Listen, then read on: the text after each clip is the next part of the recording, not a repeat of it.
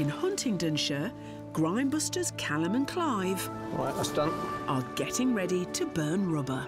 Beacons! I've been here 2 years. At the start, it was a bit disgusting, but after a while, you get used to it. I have to change in the porch before I'm allowed in the house. I'm not allowed in the house with my work uniform. Today, they're patrolling the A14. Blue sky, that's promising, and that's coming from the west. The two of us, we will go into all the lay-bys, we will replace all the bin liners, take all that rubbish away.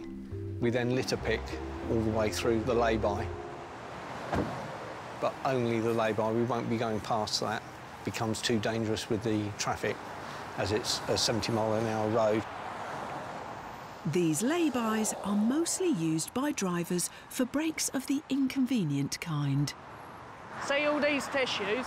What they do is they have a poo down there and then they put the tissues over the top of it and then just leave it. It's disgusting. It's a bottle of wee. They've just chucked it out the window, over the fence. And it's not just the lorries leaving skid marks in the lay-by. We've got an old bit of human excrement here. I was quite horrified, actually, the first time, because it's something that I've never stopped in before, lay-bys. And to suddenly see this, it was a shock, but now it's an everyday occurrence. What we'll do is we'll get a brush and some water and we'll just try and wash it down. That's the best we can do. For the drivers along this stretch, it seems that getting the journey over with is more important than taking comfort breaks. Instead of stopping to go to the toilet, they're pooing in nappies. And when they do stop eventually, they change them and chuck them out the window.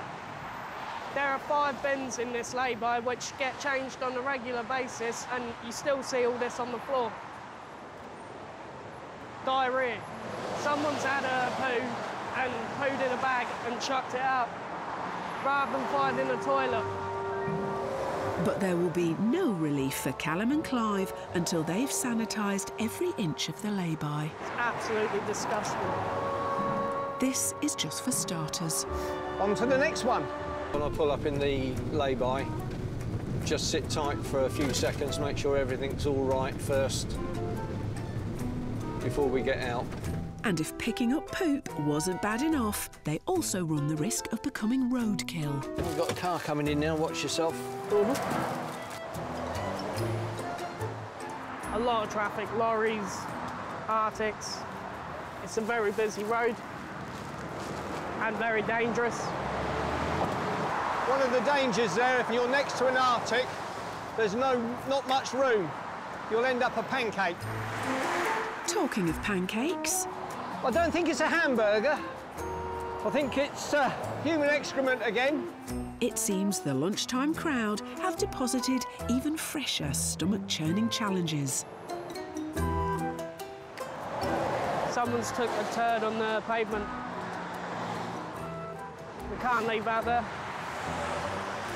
If excrement is left in the lay-by, other people see it, and they just feel that it's acceptable to do this when it's not, so we have to clear it away.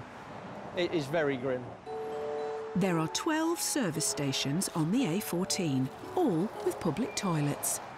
But even with Clive and Callum present, it doesn't deter the drivers who have been caught short. Someone's having a wee.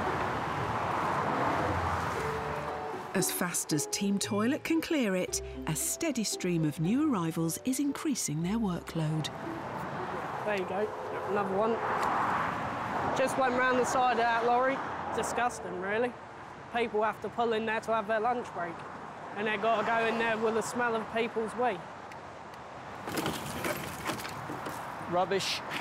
So how much poop and all-round rubbish does a poop scooper scoop in a working day? We would find, I would say, 3/4 of a tonne during the day on the A14, A1. I'm sure if I look harder, I'll find plenty more.